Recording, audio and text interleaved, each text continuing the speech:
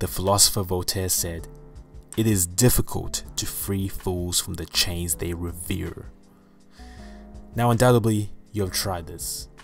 At some point in your past, you have tried to change someone's values, their belief patterns, or influence the way they approach life. At that time, you would have thought that you were doing God's work, helping your fellow man or woman.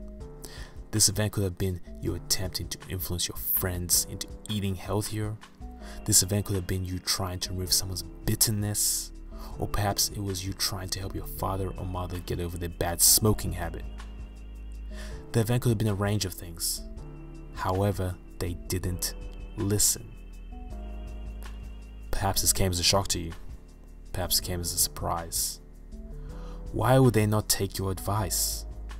Well, the chains they revere are encumbering. Now, they say it is difficult to teach an old dog new tricks. It's not difficult because the dog is incapable of learning new tricks. It's difficult because the dog does not want to learn new tricks.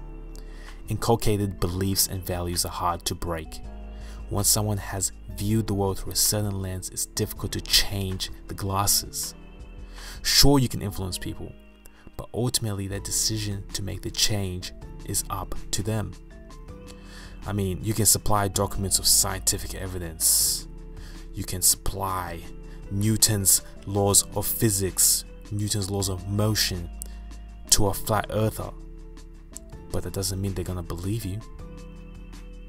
Doesn't mean they're gonna believe that the world is a sphere.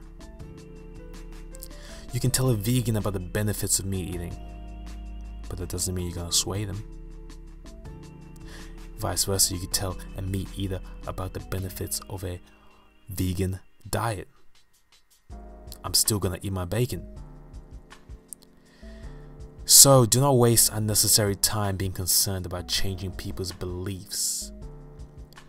Focus on influence them. You can influence them through your actions. Your actions will speak louder than your words. If they view you practicing what you preach, and they can see the merits of your paradigm, they will follow if they choose.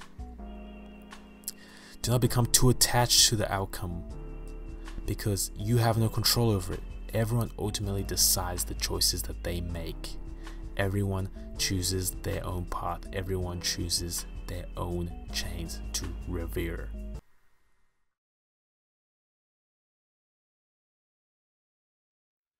Do it! Just do it!